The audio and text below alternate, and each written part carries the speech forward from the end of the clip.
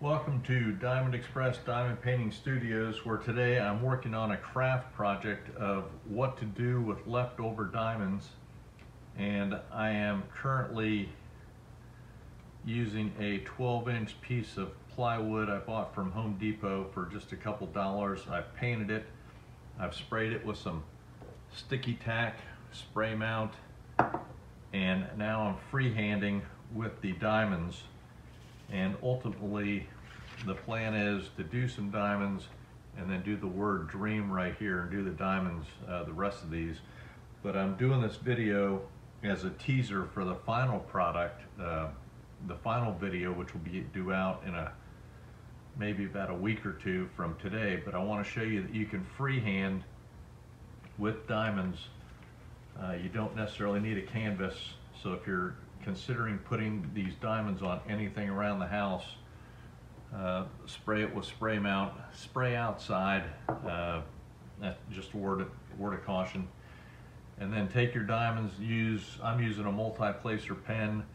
I've got some mixed in colors in here. Those make up the stars. This is going to be a background, and it's kind of like a night sky. And I just take them, and you have the primary diamond right here, and everything radiates out this way from it and radiates directly straight up from it. So you can't start freehanding here because it might not connect. So you either have to go straight across, all the way across, or straight up, all the way up. So we just come over here and we're just freehanding these things in just like this. No grid lines, no symbols, nothing but our eyeball to keep us straight.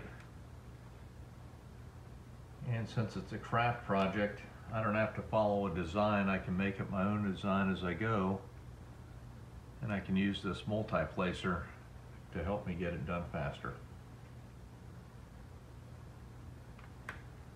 And when I come back over here to the left side, I got to make sure I line this one up.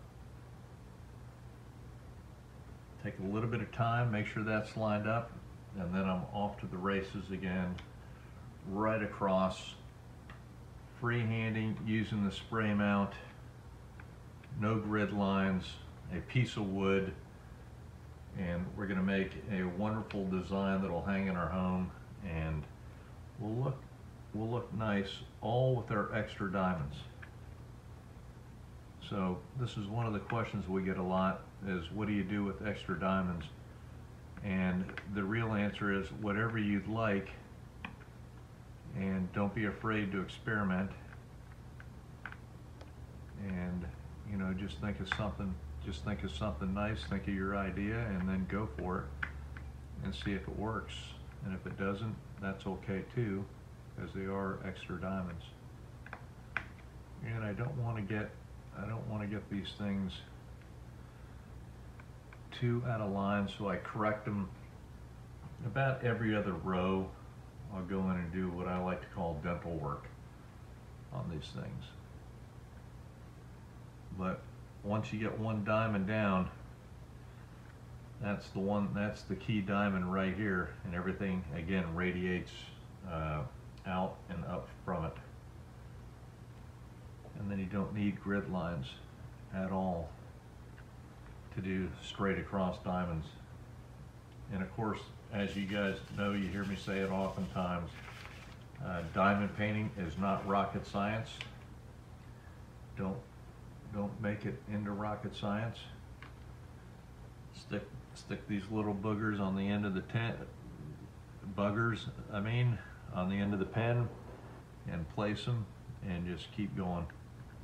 And if you're off a little bit, you're off a little bit, but at the end of the day, the design will look amazing. Okay, that's it. I hope it helps. Hopes you guys gives you guys some ideas on what you can do with some of the things around the house with your extra diamonds. Okay, thank you for joining us. Make sure to like, comment, and subscribe, please. Thank you.